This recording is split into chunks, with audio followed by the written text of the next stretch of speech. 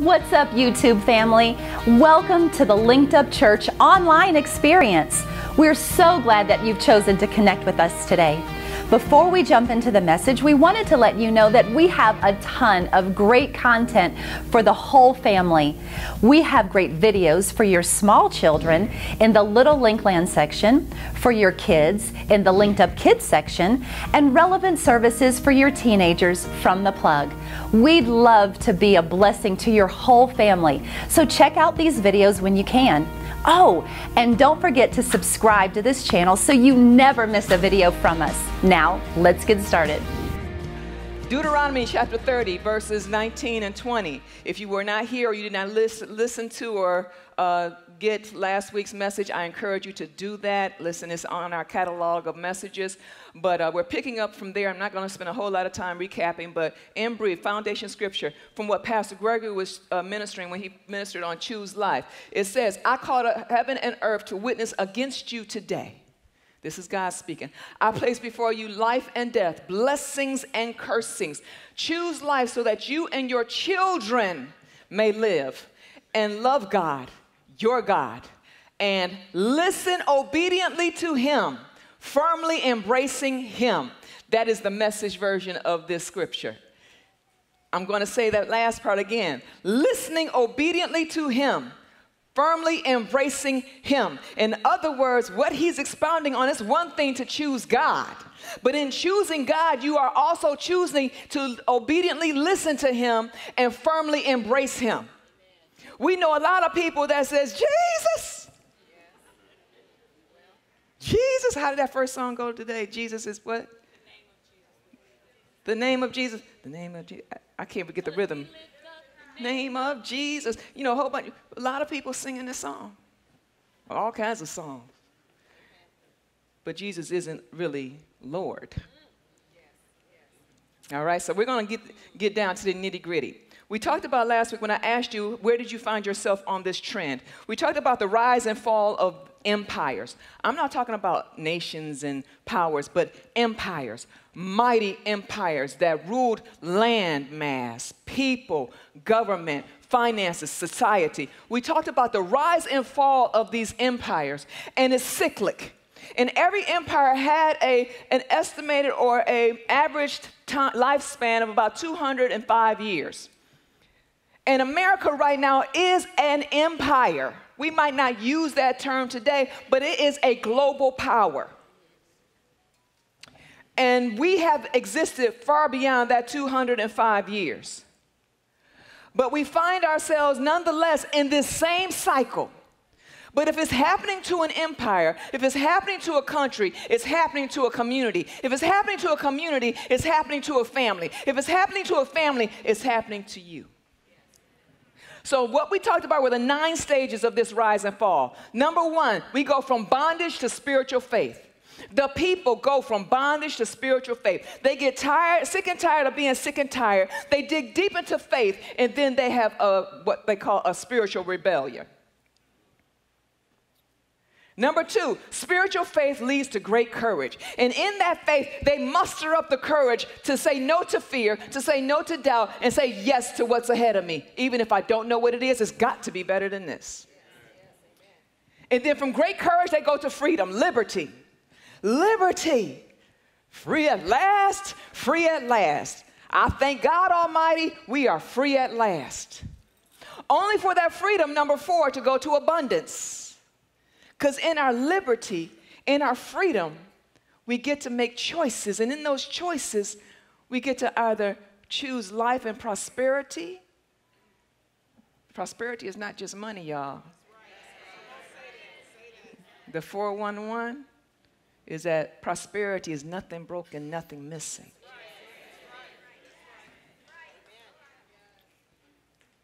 And in that prosperity, or abundance, number 5, we go from abundance, if we're not careful, to selfishness. Me and my 4 and no more. We can go from selfishness, always trying to get the next thing. And then if we're not careful, number 6, from selfishness to complacency. If it ain't affecting me, I don't care. It's not my business. How many of you have heard or said that? It's not my business. But if you witnessed it, if it's affecting your neighbor, it's your business. From complacency to apathy. Now you just don't care. I do what I do to get what I need and I'm out. I'm a 9 to 5 and that's it. I'm not giving no more, no less. Apathy, let them figure it out. And then from apathy to dependence. I mentioned that stimulus check. Some of us is ready to fight and wage war over a stimulus check. We got folks going to jail stealing Social Security numbers.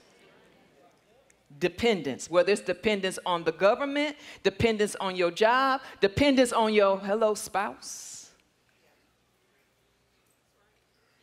There's an interdependence, but codependency is dangerous. And then when you're dependent on somebody, anybody besides God, it eventually leads right back to bondage. Right back to bondage. So I asked the question, where might you be in this cycle? Where might you be in your relationships? Where might you be in your finance? Where might you be in your calling? Where might you be in your purpose? Where might you be? Because remember I said it starts with an individual. Then that individual impacts a family.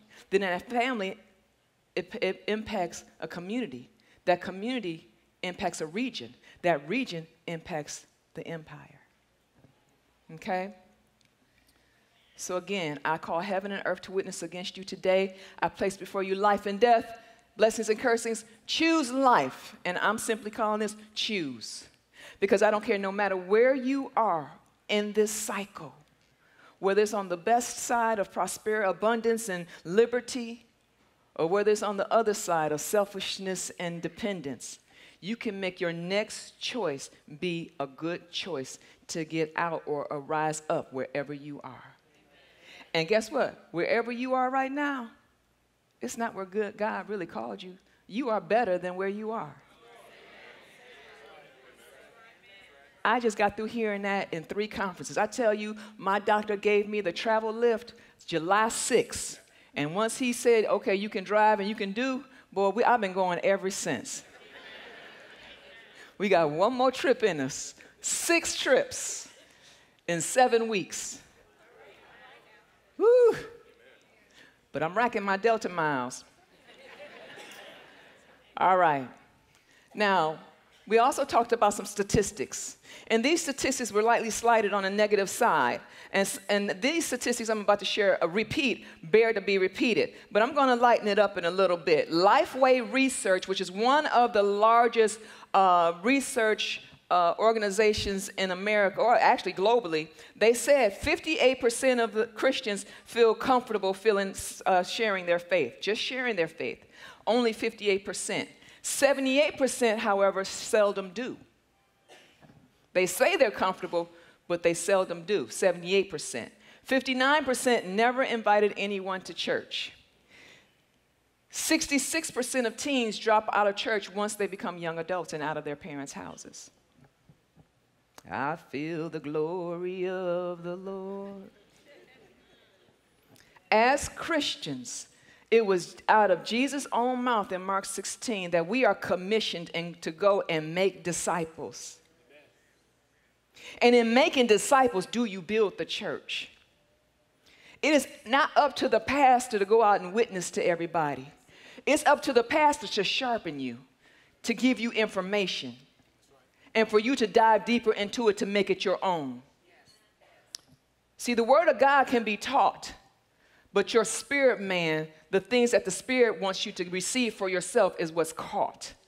And that catching is often done in the multitude, in the company of one, right? And so when we fail to take what's in us and share it, we let down the Great Commission. We let down the very God that called us out of darkness into his dear light. When he says that you are salt and light, you preserve life. I truly believe with all my heart that America has been sustained as a superpower because of the salt and the light that continues to fight. Because God only needs, he's already proved. I said last week 30%. I was wrong. I'm sorry. I misquoted that. 3%. If he has 3% of the population, y'all remember Abraham, God dealing with Abraham about Lot? If he has 3%, he'll save the region. He's got more. He's going to preserve his remnant. But that remnant got to fight. And I believe that remnant is listening and here right now. Let me share with you a story that was told to me. Gentleman tells me, if you're here in the room, I'm about to repeat your story. And I don't know if I got permission, but I think it's a great testimony. And you're so happy about it, so I'm going to take the liberty. Or if you're watching. Person says, I live in a cul-de-sac. On one side, in that cul-de-sac, of course, there's about, I think he said about 6 or 8 neighbors in that cul-de-sac. They all know each other, but they just speak, and that's it. But it was impressed upon his spirit to minister to him, but he just didn't. He just didn't. You know, their life is their business, because he saw that some of their ways was just kind of, you know, peculiar, just not right. And so what ended up happening, I don't remember the circumstances, but the house next door to him ended up burning down, and the fire caused part of his house to burn down. It was that bad. Come to find out that it was a fight and it was an arson for one spouse retaliating against another. And so he knew that he should have ministered to that neighbor and at least tried, because he didn't know if his trying would have made a difference. So then it was pricked in him to go ahead and start ministering to one of the other neighbors. I can't remember if it was directly next door to him or near him. And then, so it was pricked in him after that catastrophe to minister to that neighbor. Not just, you know, Jesus is Lord, where you gonna go if you die today? It wasn't that. Just loving on him. Just, hey, how you doing? Moving his garbage can, you know, being willing to grab his mail when he was out of town, whatever the case may be. Sometime later, the neighbor comes to him and says, you know what? You know, thank you for being who you are, and for just, because they've had conversations, and for being, you know, just a good guy. You're a really good guy. Thank you. And he was like, okay, good. Finds out later that this dude had been dealing with addiction, and had been in that addiction. He was clouding up not only the abuse he had suffered, but he was being abusive. And he had been delivered because this person turned them on to church.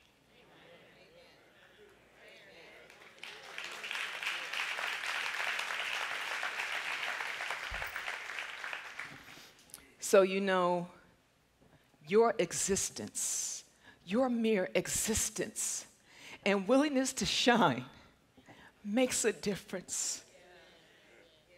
It makes a difference. And you don't get to choose who you're impacting. How about that?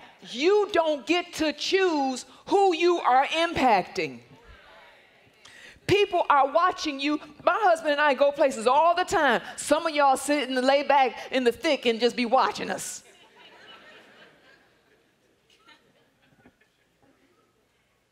But guess who else is watching you? Yes, amen. So now we pick up with Jude. Jude chapter 1. Or Jude 1. There's only one letter, one chapter in Jude. But Jude verse 1. This is a charge to the believers. This is an itty-bitty little book. And see, an itty-bitty little book that was selected and written to be a part of this book of instructions before leaving earth. That's my acronym for the Bible. The book of instructions before leaving earth. And this little book is so significant and it's so profoundly accurate. Not only what was going on in that day, but what's going on even today. And it's a humble book, and I'll tell you why in a minute. Starting with Jude 1, he says, from Judah, I'm not reading from the Passion, a loving servant of Jesus, the anointed one, the brother of James, I'm writing to the chosen ones who are wrapped in the love of Father God, kept and guarded for Jesus the Messiah. Number one, in this sharing of the faith, in this choosing, in this avoiding or not getting caught up in the cycle, but living in abundance. Abundance of spirituality, abundance of love, abundance of confidence in who he is in you and who you are in him, abundance of peace, abundance of divine health, abundance of prayers answered, abundance of the fruit of the Spirit. Here are some quick keys. Number one, know your spiritual identity. Know your spiritual identity. The devil is the master of identification theft. He is the master of ID theft. He will convince you that you're not good enough. He will convince you that you don't know enough. He will convince you that you were a mistake. He will convince you that you can't get out. He will try to convince you that you're stuck. He will try to convince you, come on, don't clap. Because he will try to convince you of this. It's nothing to clap about. It's something to stomp about. He's trying to bring you down to where he is so you can go where he went. And if you don't know your spiritual identity, let me submit this to you. Maybe you were a mistake. Maybe you don't know enough. Maybe you aren't good enough. Maybe you aren't tall enough, short enough, light enough, dark enough, whatever the case may be. But see, there's this person called the Holy Spirit that's smeared on, inward dwelling, upon living on us, that makes up the gap spiritually. See, when he made us righteous, he didn't make us partway righteous. He made us all the way righteous. And when he made us all the way righteous, he made us, by his grace, by his mercy, good enough, capable, smart enough.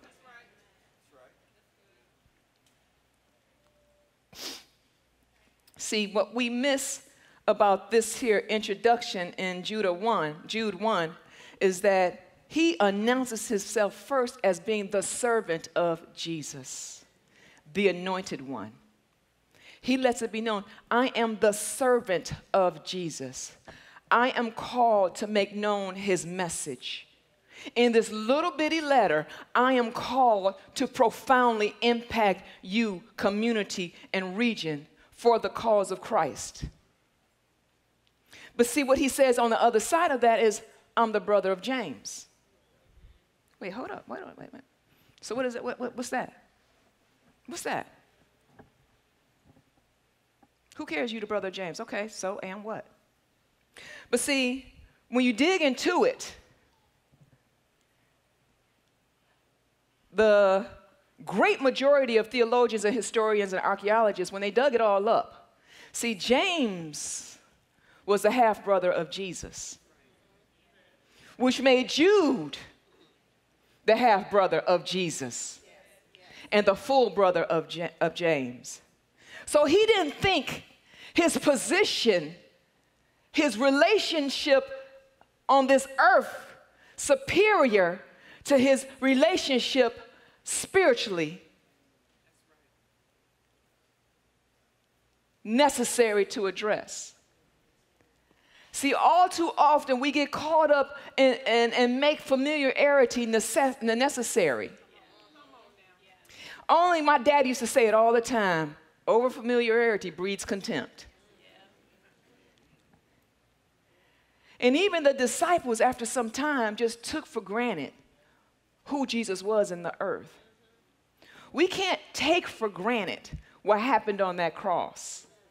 We can't take for granted the beating that he took. We can't take for granted the blood that was shed. We can't take for granted the body that was broken. We can't take for granted those 3 nails. We can't take for granted, that empty cross. We can't take for granted the time he spent on the earth. We can't take for granted his message to the people. We can't take for granted his resurrected body. We can't take for granted what he tried to prove to Stephen. We can't take for granted the word of God. We can't take for granted, according to Minister David, what he left behind. The Holy Spirit. So when you know your spiritual identity, There's a swag about you. Though the weapon may form, it shall not prosper. There's this confidence. Once your confidence has been exhausted, there's this confidence. I'm going to tell a personal story. Babe, I didn't ask you about it, but I'm going to tell it, okay? You know, I'm very black and white. I am. I just say what it is. 2013, September 16th. It was a Friday afternoon. And we were having this conversation with who was at that time our superior, our pastor, and our boss. And we're having this conversation, and I knew in my spirit the morning of that this was not going to be the day that my husband had expected. I knew it. I mean, I knew it in my shanana. I knew it in my gut. So much so I called my bestie, and I told her, I said, April, this is going to be some kind of day. Girl, it'll be okay, because everybody knew promotion was on the horizon. God has supernaturally accomplished everything that we were assigned to do. And then the conversation turned sharply in another direction. And I knew we were about to be fired. I knew it's coming. And a part of me wanted to just almost plead for another opportunity. Because that flesh was rising up. That flesh was saying, okay, our resources, our paycheck, our calling, our influence, our reputation, a whole bunch of our. But there was this rising up in me. I mean, it came from the depths of my soul, rising up with me.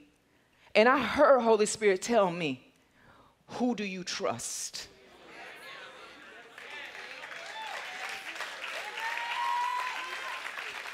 Who do you trust? If you are innocent before me, that's all that matters. So I had a few words. I said what I had to say in the situation. Because, you know, us ladies, you know, amen.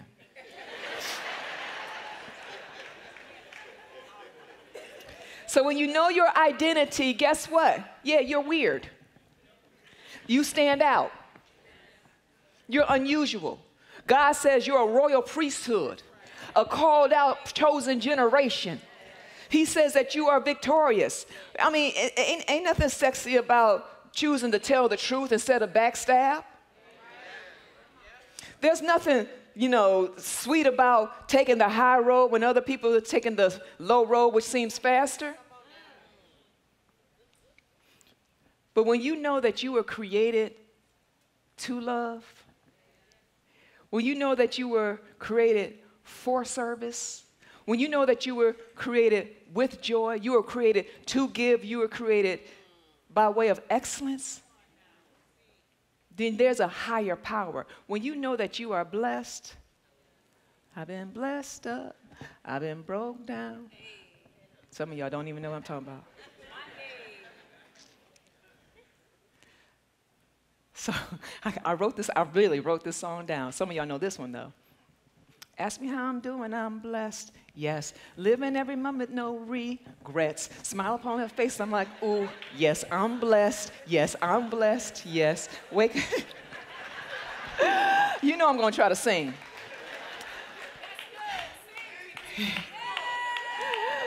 Number 2, y'all quit it. Audrey, stop it. Number 2, fight. Fight. And this is the drive of this whole entire letter. In verse number 3, fight.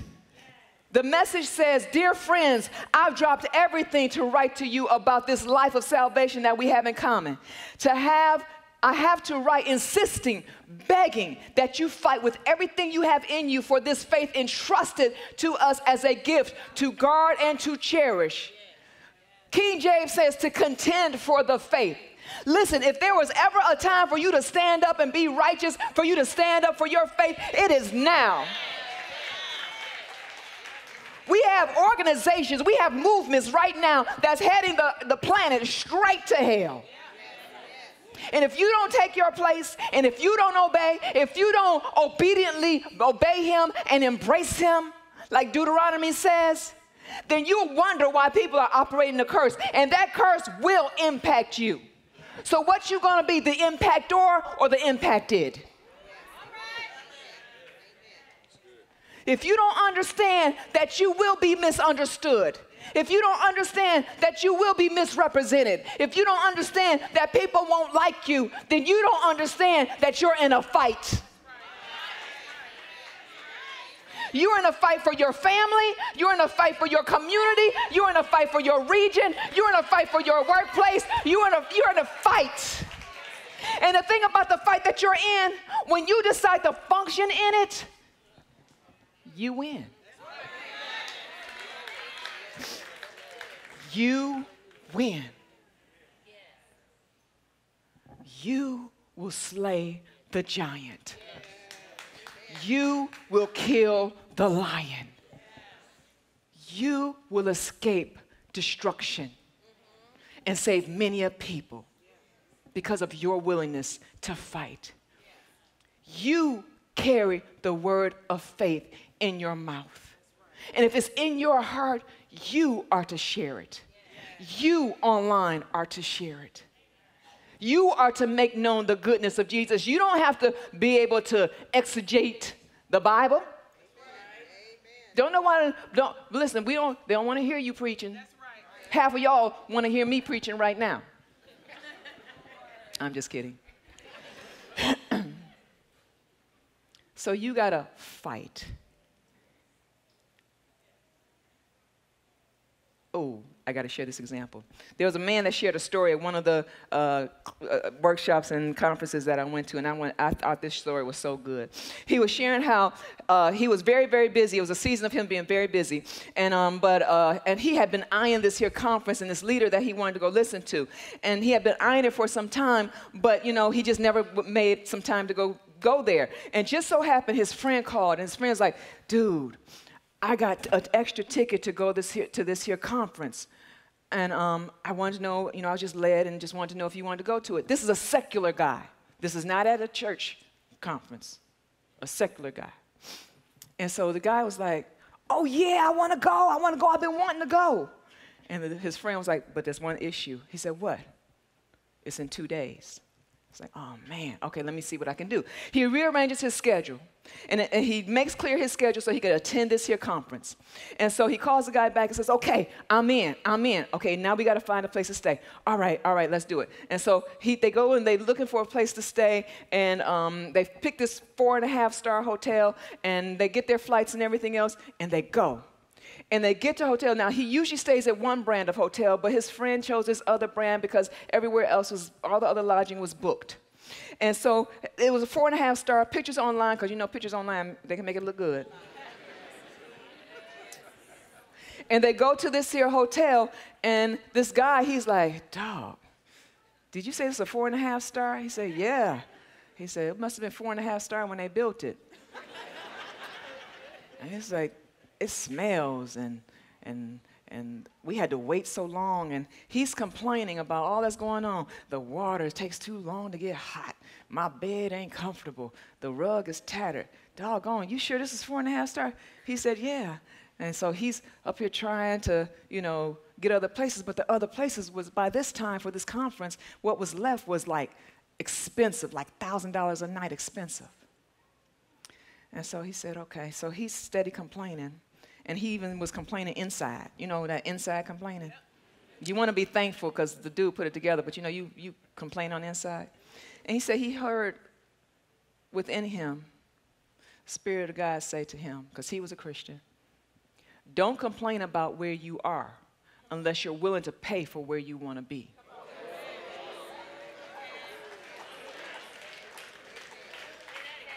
So in your fighting, don't complain about what's going on unless you're willing to pay and be what you needed to be. Number 3, remember. Remember. See, in the next section of Jude, when you get beyond 4, all the way down to near the bottom, he is going through all that God did to people who betrayed, who rebelled, who retaliated, who disobeyed. He saved, but some rejected him and were destroyed. He called, but some rebelled. He created, but some abused. But God. And so when you think about who God is, and you remember what he promised. See, if you don't spend time with his word, you don't know. And I said it's one thing to be ignorant, but it's another thing to choose to be ignorant. When the formula is there, but you choose to ignore it, and you know it's there. See, the word of God, it has been a treasure. Evil men have hidden it. They knew it inside and out, but they hid it because they wanted to selfishly possess the secrets to success. Because, see, the principles of God will work. They're in the earth. He created the earth to respond. And just because you see and you want to see it before you believe it oftentimes, no, spiritually things are working. Right now, there are angels dispatched. Those of you that prayed and know you have angels, they're dispatched right now, moving in the hearts of men and women for your favor, for your opportunity, for your grace, for the mercy you need. There are angels right now maneuvering and situating situations. There are angels right now creating situations so that your contract can move to the front. So that your house can close on time. So that your children will get right back where they need to be.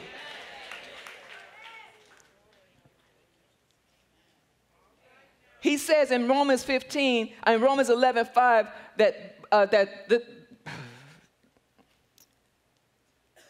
that God's grace empowers us as his chosen remnant. Romans 11:5 says that God's grace empowers us as his chosen remnant. And you can't be a chosen remnant and not choose to be a remnant.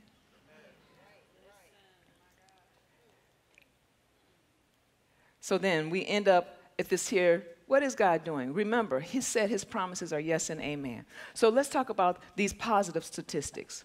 I talked about some statistics about, people who were Christians who are not willing to share their faith. Say, not me. Not me. But when I looked up the reverse, when I looked up millionaires and billionaires and their religion, according to Fortune magazine, they said among millionaires and billionaires, 56.2% worldwide are Christian. When I looked up millionaires and billionaires, only 6.5% are Muslim. 3.9% are Hindu. 1.7% are Jew. Isn't that interesting? But 56.2% are Christian. When I looked up the lifespan of a Christian compared to other religions, this is according to NIH, the CDC, and Time magazine, who are reporting on behalf of them. Christians live 4 to 6 years longer than any other religion. They're comparing diagnoses, they're comparing every situation. So the Christian that might have been diagnosed with cancer will still live anywhere from 4 to 6 years longer than the same type of person diagnosed with cancer. Marriages. Even though they say marriage is 50% is just as equal in the church as it is in the world, the other part of that is that Christian marriages still last 27% longer than most other marriages. And almost 48% are less likely to divorce compared to other religions.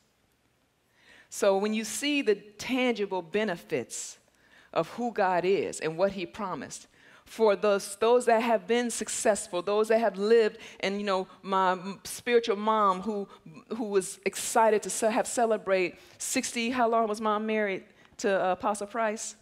63 years? 63 years. That's a long time. That's before I was born. When you think about, my parents, saved, but even in their ignorance, made it 54 years. I can't say because my father was convicted that divorce was not an opportunity.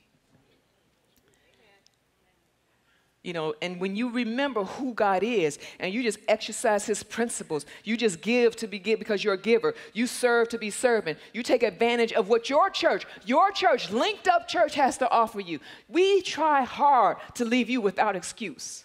There is GED classes if you have not received your high school diploma. Purpose Central is there so that you can learn English. If you have family and friends that don't know English as a second language, to learn it. There are opportunities in your entrepreneurship.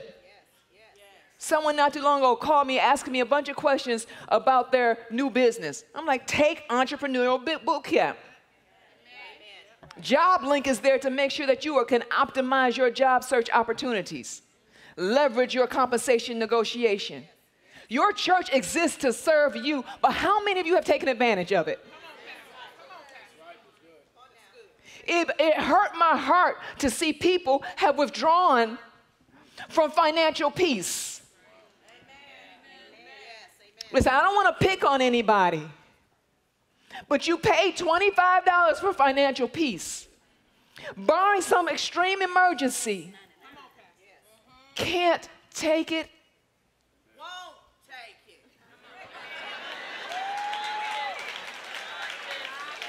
Won't take it. Being ignorant is one thing, but choosing to be ignorant is something different. And if you just follow God, I'm waiting on God to tell me where to go. You will end up by mistake in the place of blessing. You will end up by mistake in the place of favor. You will end up by mistake in the place of prosperity. You will end up by mistake in the place of healing. Because if you are a child of Abraham, an heir, he said, just choose where you want to go, Abraham, and wherever your feet will trod, there the blessings will be. Wherever you go, it's bound to prosper. Y'all remember Jacob, even in his foolery.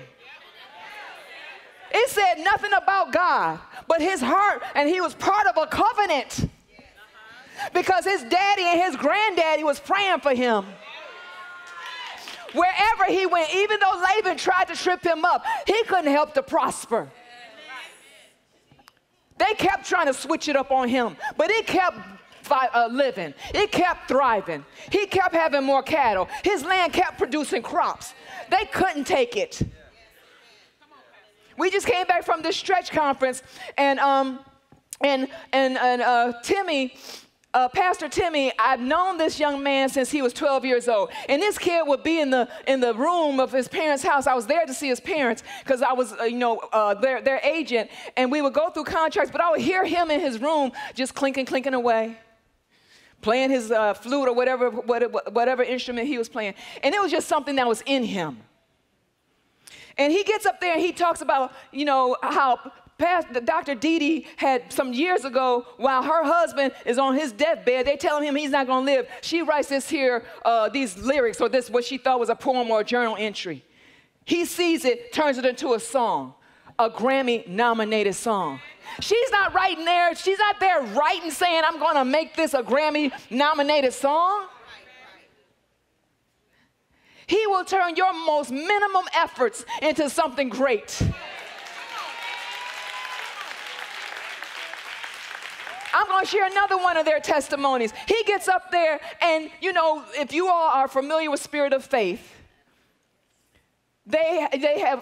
Pastor Timmy has taken leaps and bounds to create great praise and worship experiences during COVID, during the lock-in. Up in the north, they were locked in a whole lot longer than we were. So he went through great lengths to create great praise and worship experiences. How does someone who just wants to serve their church with excellence step out beyond the norm and be innovative? How do they get nominated and put into the Smithsonian off of some praise and worship? So when you go to the Civil Rights Museum in a few months, I think he said, you will see Spirit of Faith, City of Faith, praise and worship team on display as being a form of relief and joy during the COVID season. They ended up there by mistake. I talked to him. He said, I didn't even know that was a thing. Wasn't even looking for it. And then while they do their praise and worship during service, they call out our very own Minister Bernard. They kept calling him Saint Bernard. And Apostle Mike, Dr. Mike was like, boy, that boy got it right there. We want you to be great. We want you to shine. Ain't nobody holding nothing back from you. If that was there and they recognize that, don't you think the same spirit that is within that is within you?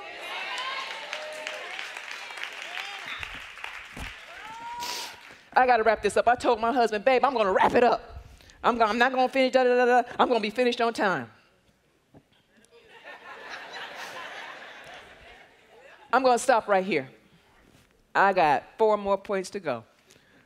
Listen, follow me online. I'll start talking about it in little quips online.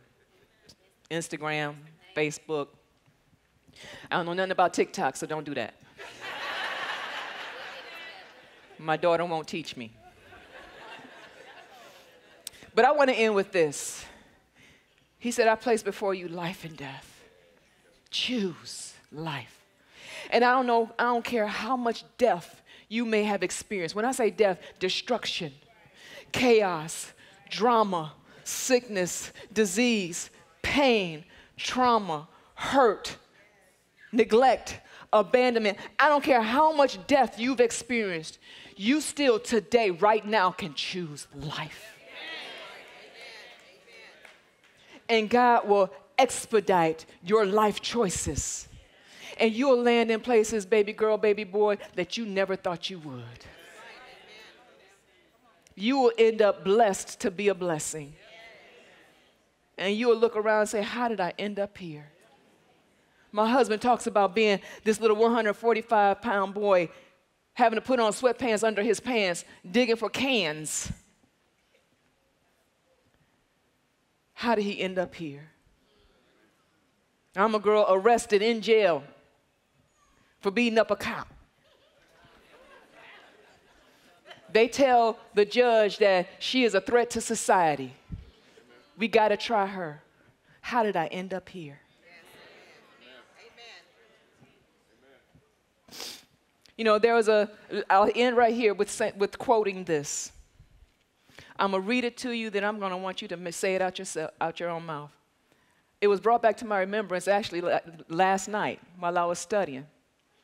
Because the synopsis of this fight, this contending for a fight, is right here. My husband and a group of teenagers wrote it. Actually, Jeff, if you know Jeff Arnold, him and his brother sang it. At that time, it was called the G5G Creed. I rewrote it a little bit, but I'm going to read it to you, and I want you to listen because this, and I'll post it, but I thought it was very, very relatable even right now. It says, I am a part of the fellowship of the unashamed. I am saved and dangerous. I am radically committed. The Holy Spirit, I have the power of the Holy Spirit. The die is cast. I've stepped over the line. The decision has been made. I am now a disciple of His. I won't look back, slow down, slack up, back away, or be still. My past is redeemed. My presence makes sense, and my future is secure. I'm finished and done with low living, sidewalking, small planning, smooth, mirror-colorless dreams, tainted visions, mundane talking, chintzy giving, and dwarf goals. I no longer need man's preeminence position, promotion, applause, or popularity. Jesus has made my life right, first, tops, and victorious. He is the one to be recognized, praised, regarded, and rewarded. I now live in His presence. I learn by faith. I love by patience. I lean in by prayer. I labor by power. I have no doubts, no borders, no limits, and no fear. My face is set. My gate is fast. My goal is heaven. My road is narrow. My way is plain. My companions are few. My God is reliable and my mission is clear. I cannot be bought, compromised, detoured, lured away, turned back, diluted, or delayed. I will not flinch in the face of sacrifice, hesitate in the presence of adversity. I will not negotiate at the table of the enemy, ponder at the pool of popularity, meander and amaze at mediocrity. I will not give up. I won't shut up. I won't let up, slow down until I'm preached up, prayed up, stored up, and stayed up for the cause of Christ. My destiny is irrevocable. My call is unchangeable. My boldness is unstoppable. My passion is undeniable, for I am a disciple of Christ. I must go until he comes. I must give until I'm on top. I must preach until all know, and I will work until he stops. And when he comes, he will have no problem recognizing his own.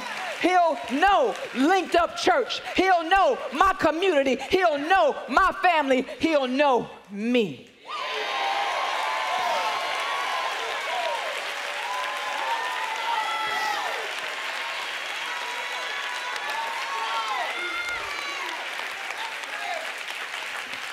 So, baby, if I can, for another 4 minutes, I want y'all to repeat this after me. And I want you to say it with something in your chest. Stand up, because you know you got a little bit more attitude. Nobody fights sitting down.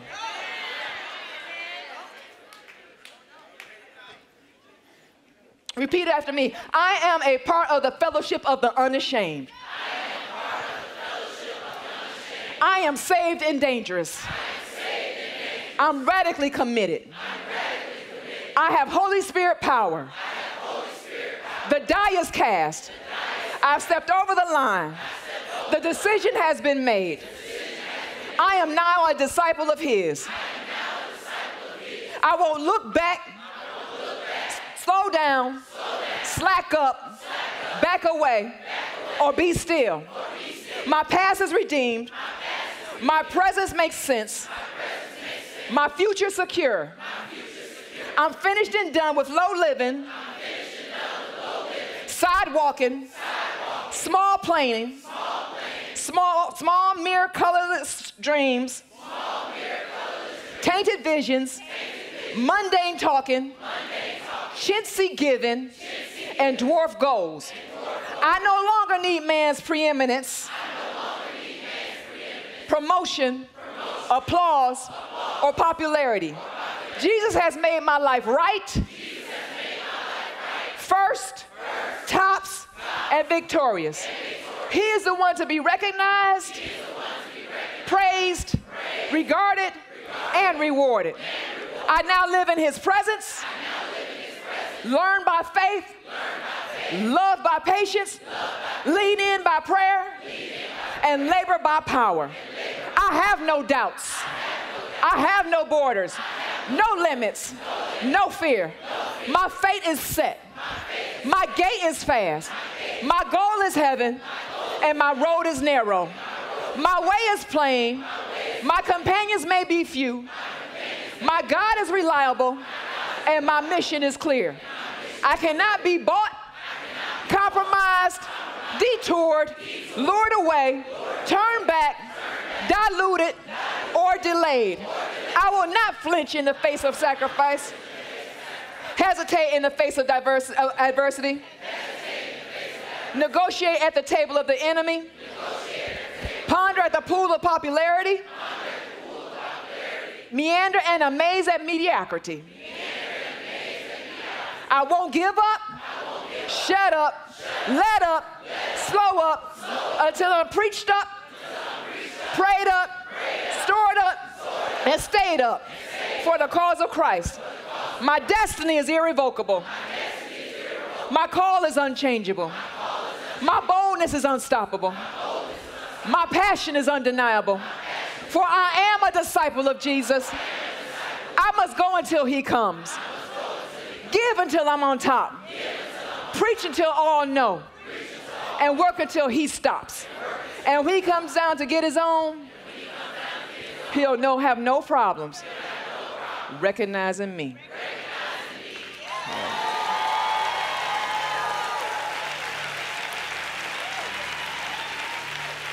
Hallelujah. Father, in the name of Jesus, I just thank you that their mouths have declared and decreed a thing. So may it resonate as truth. May it resonate as a lifestyle of worship in their lives. May they go forward and be great, for you called them to be more than conquerors. So I thank you that you seal your word in their hearts by the power of the Holy Spirit. In Jesus' name. While every head is bowed and while everyone is standing still, no one's walking or talking unless you've been assigned to do so. This man named Jesus loved you until death. And he didn't stop there. He loved you to show you that death has no power. Destruction has no power. Chaos has no power. Trauma has no power. He rose again so that you could have life and life everlasting. This man named Jesus loved you to death. If you've not received Jesus as your personal Lord and Savior, I want to pray for you. If you're not sure that you're saved, you can't take this message and just when someone asks, where in the Bible does it say? You can't take them to Romans. I want to pray for you and give you that information. Or perhaps, and I know this is a fact, you've been living your life your way, getting your results, and you don't like your results. There's a God that loved you to death and resurrected life. And even though your circumstances may look dead, he says that he can make a way out of no way. He is a strong tower. So he's forever married to you. So if you know you've been out of fellowship, that's what we call it. Some people call it backslidden. I want to pray for you. Or perhaps you have not planted yourself in a church home. If that's you, I want to give you more information about that. If you believe Linked Up Church is the place you're supposed to be, you believe that Pastor Gregory and I will be your shepherds and you will honor us by allowing us to serve you. We promise you we will teach you the Word of God. Our staff will bring you the Word of God, and the Word of God only pray for you. We're here to serve you. So if you want to make Linked Up Church your church home, I want to pray with you and give you that information as well. So while every head is bowed, no one moving or walking, if that's you, would you please lift your head high up in the air so that I know I'm praying with and for you. You've not received Jesus as your personal Lord and Savior. I see those hands over there. You know you're out of fellowship and you want to get back right with God. Or you want to make Linked Up Church your church home. I want to pray with you. If you would lift your hand up high up in the air so I know I'm praying with you. I saw the few back in the back. I see the few over up in the risers. Praise God. This is your day. The time is now. The decision is yours. And he's waiting to prosper you wherever you go. He don't want you to be perfect. He just wants you to be his. He does not need perfection. He needs you. For those of you that raised your hands, or you know you should have raised your hands, but you didn't, would you please make your way out to the nearest aisle and come right down here to the front so that I can pray with and for you while we applaud and cheer you on. If you raised your hand or you know you didn't, but you know you should have, come on down now in Jesus' name.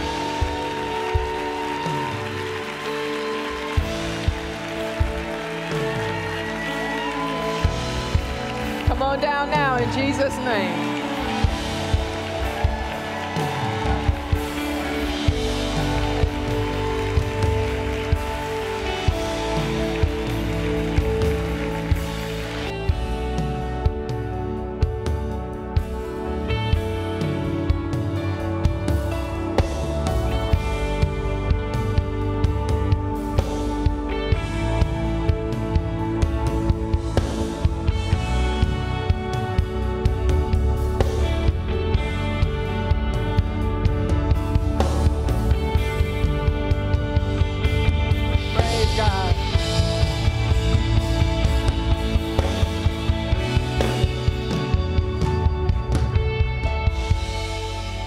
Praise God. All right. There are those of you that you should be down here. It's all right. I got something for you. Praise God. Those of you that are down here, congratulations. Congratulations on whatever reason you came down here for. We're going to take care of one right here at the altar.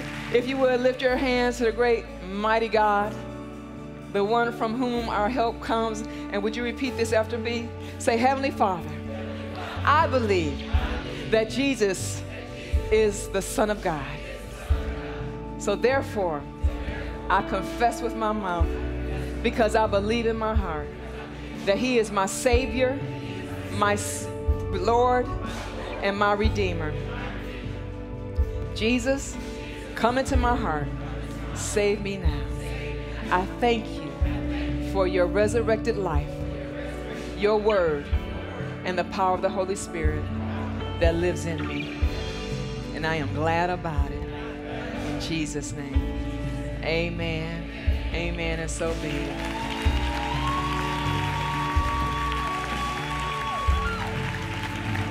If you would, there's a gentleman right there holding the Bible up. Would you please follow him? He's going to take you to a place just to share with you exactly what just happened and to answer any questions that you might have. Go with him now in Jesus' name.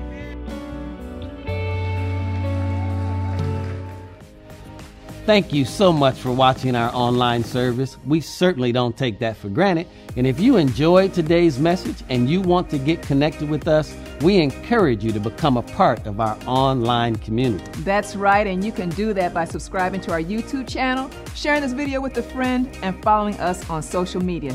Don't forget to meet us right here on this channel every Sunday for our services. If you desire to help us reach more people just like yourself and advance the kingdom of God, then click the Give button now. This will allow us to connect more people to God, their families, their purpose, and their communities. Thank you again for watching our service on today, and we'll see you next week.